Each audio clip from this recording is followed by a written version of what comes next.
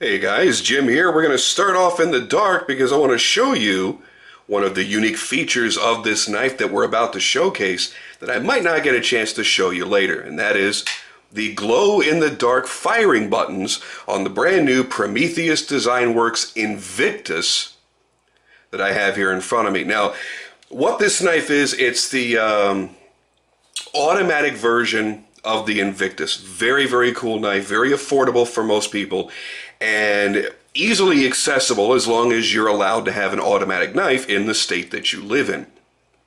It's got some nice features, it's a great size. This is going to be a pretty positive review. I've had a chance now to carry mine, which is the gray one, for about 2 weeks, and I've really enjoyed it. It's very slim, very lightweight, being 6061 T6 aluminum. Very easy to carry.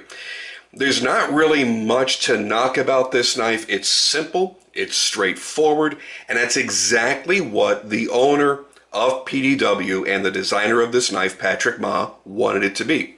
Simple, to the point, nothing ridiculous, and made for function. It just happens to look good on top of that. So there are going to be 3 options for you. Patrick and Chris were kind enough to send out one of each color variation, so I got a chance to show them all to you.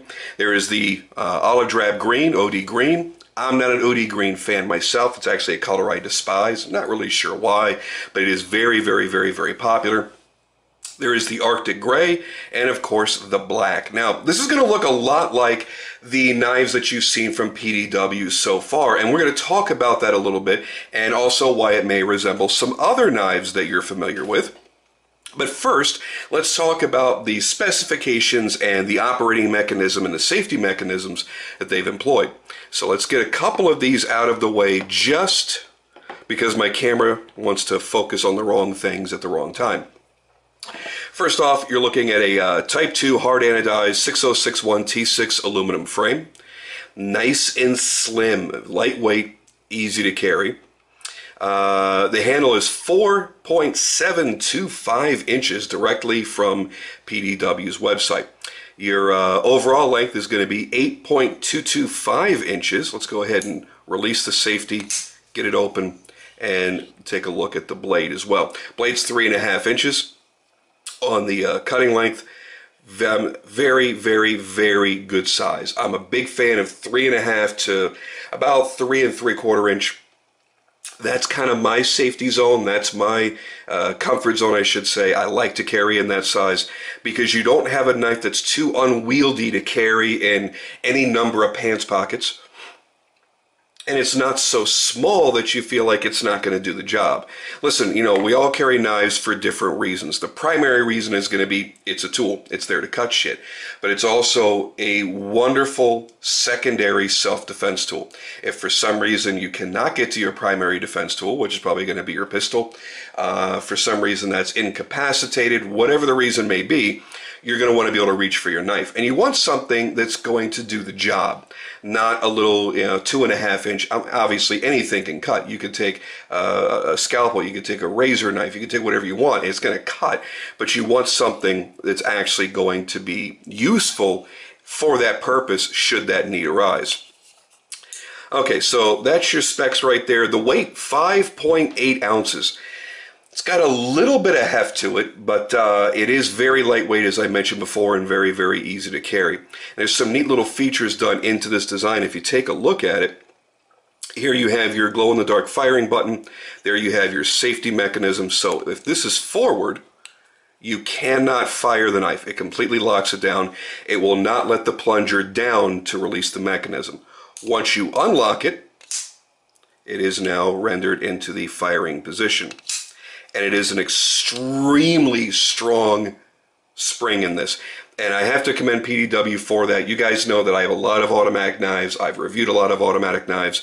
And the biggest thing for me on a side opener is that it needs to really come whipping out hard. And this definitely does. This is not a weak spring whatsoever. They did a fantastic job picking that. Nice and snappy, super fast. Nice clean design across the back. They've got some jimping here across what would normally be the back spacer on a traditionally built knife, but this is just 2 halves of an aluminum frame. So they've jimped each half and sandwiched it together. Back here you have an area to run a lanyard through if you so choose, which probably not a bad idea for most people. Really nicely done, so you don't have a big hole sticking out in your frame. There are a lot of guys that do not ever use lanyards, and you know, they don't want a big hole in their frame. It's just like me. I carry right-handed carry, so I don't want an ambidextrous set of holes over here to be able to move my clip over. It detracts away from the look of the knife. It looks like shit because I don't need it. So for those that don't ever use a lanyard, it's not taking away from the nice clean presentation side. It's tucked away nice and clean back here. Now you could also tie off a lanyard to the clip as well because it is opened up, but it's opened up so that it kind of grabs your thumb because it is a deep carry clip. You guys know I am not a fan of deep carry clips. Matter of fact, I despise them. I don't want a knife that's all the way down in my pocket where I can't get to it, where the only thing I have left to grab is the clip, because when you grab it, you're squeezing. What happens when you squeeze? You're adding tension, and it's holding onto the pocket even more tightly. I don't want that. I want a little bit popped up so part of my hand can grab the actual knife. However, when they do this slot, and the first time I had ever experienced this was about 3 years ago with a Lamech cutlery on my Wayfarer.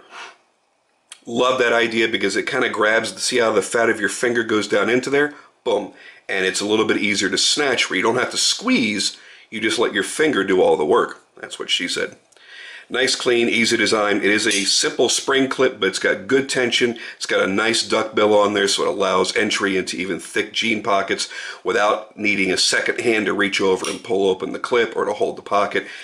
It's been very easy to slide in and out, but it doesn't feel insecure in any way. You'll notice the blade goes pretty much all the way to the end of the frame, so they are maximizing the amount of room they have to put the blade in there, so you have a more compact knife. Very, very well done. My finger does not snag the tip of the blade. Notice how it trails off down. It's because of the shape of the blade, as you see right there.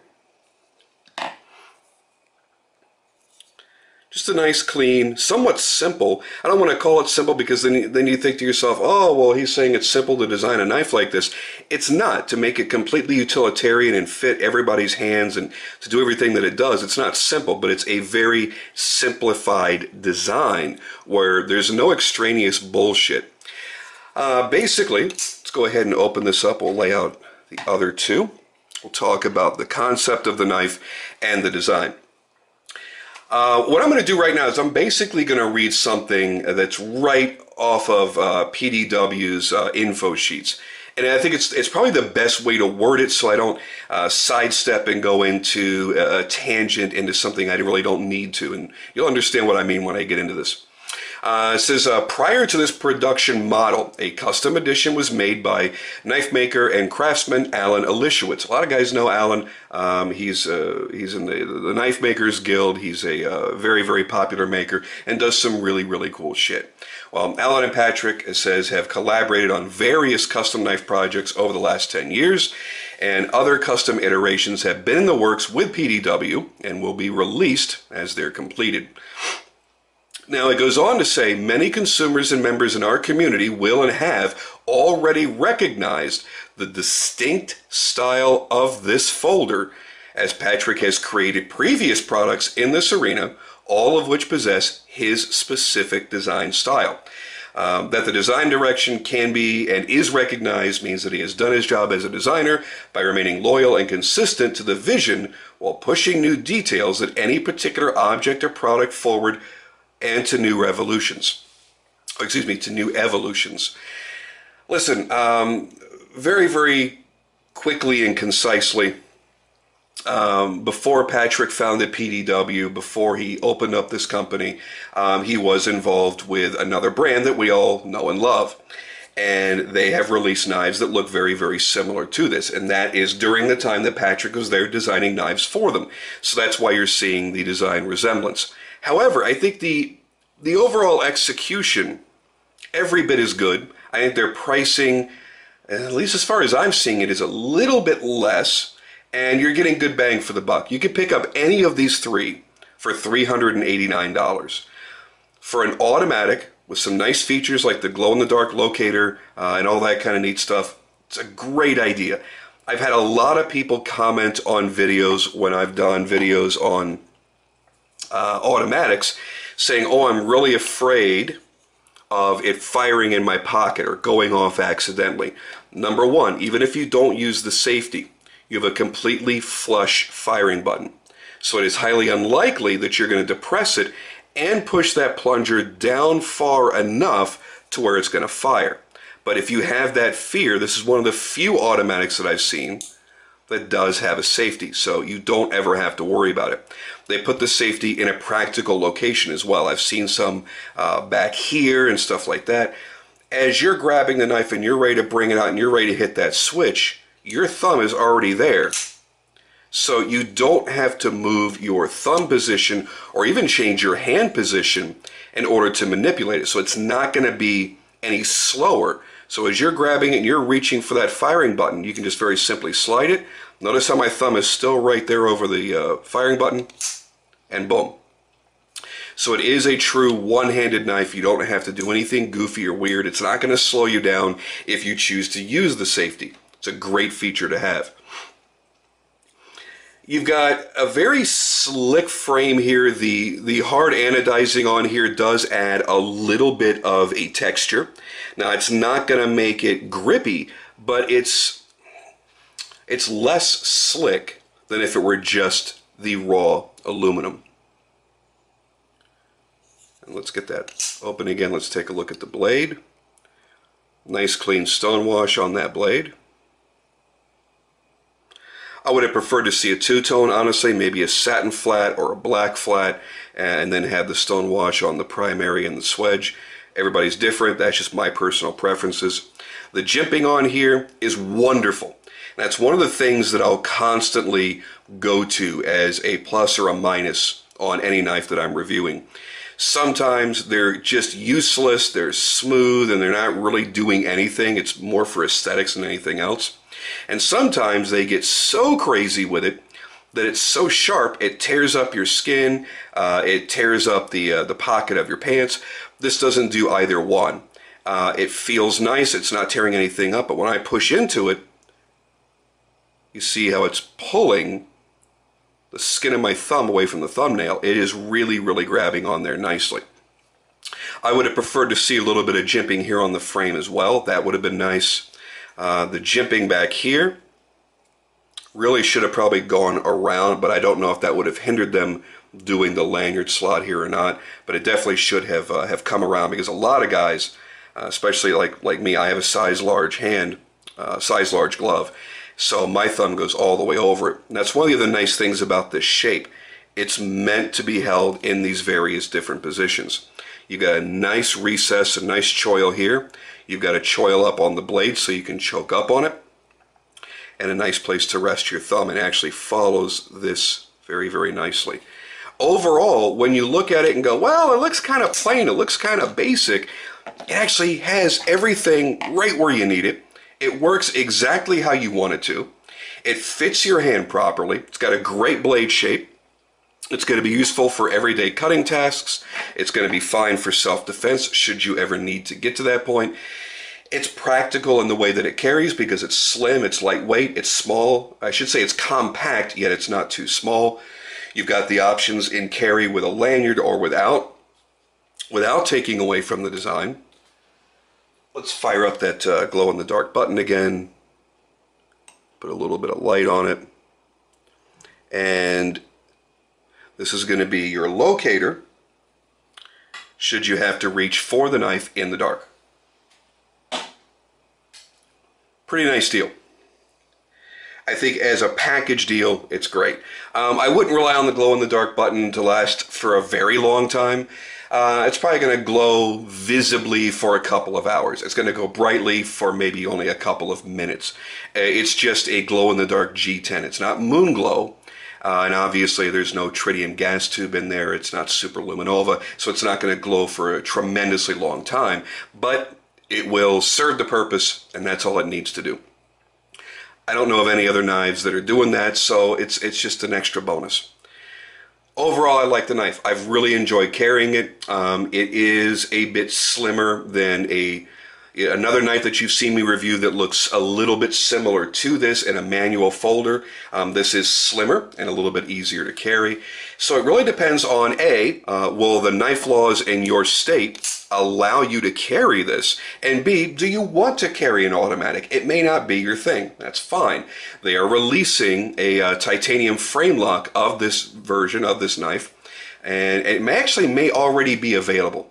And it's going to be what they call a semi-custom. I'm not going to get too much into that because I may or may not be reviewing one in the future. And if I do, we'll talk about who made the knife and why I think it's really honestly a custom and not a semi-custom. There's production knives that are going to be coming out. There are full customs where they're collaborating with really good knife makers. So you're going to have a lot of different options with Prometheus Design Works. I think they've got a nice concept here. They're probably going to ride it forever because it is one of those designs that you don't really need to change. You know what I'm saying? When it works, don't fuck with it. When it works, leave it the way it is that people enjoy. And obviously, this form follows function kind of design nature is something that Patrick's very, very good at. And the public has been very receptive to his design work. Is PDW going to get as big as the companies that Patrick's worked for in the past? You know, it's really hard to say, and it's a little bit too early to try to make that determination. That's not really fair.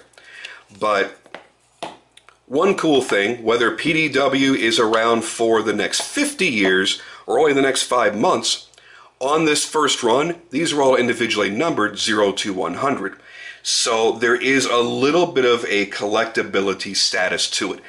Listen, most of the guys that are buying this type of knife really aren't doing it for collectible status, but it's nice to have that bonus.